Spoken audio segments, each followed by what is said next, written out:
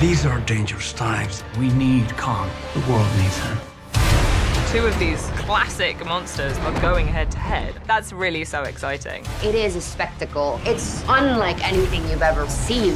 But the beauty of this particular story is the different storylines on every character. He needs our help. There must be some way to disorient Godzilla. You can look at the film as two separate stories that intersect eventually. Team Kong and Team Godzilla. Each human story is following the monster story as well. We believe that they have an ancient rivalry.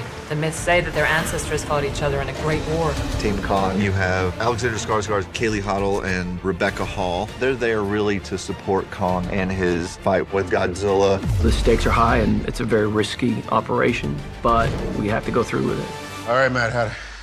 Down the rabbit hole. On the other end of the journey, we have Team Godzilla, Millie Bobby Brown, Brian Tyree Henry, and Gillian Dennison. They're basically on this adventure to try find out why Godzilla is attacking. They're trying to put two and two together to figure out why is this going on. They're an amazing team. They complement each other so well. To be a part of that team is great, just trying to figure out how to actually understand Godzilla rather than trying to destroy him. I keep reaching for greatness because I'm built from. We always saw the movie as being separated between Team Godzilla and Team Kong, and that was exciting to me doing this movie. Team Kong or Godzilla? I'm a Kong guy.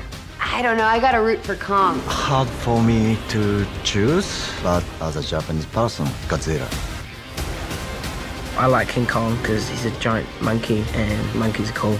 100% Team Kong. I'm not picking sides.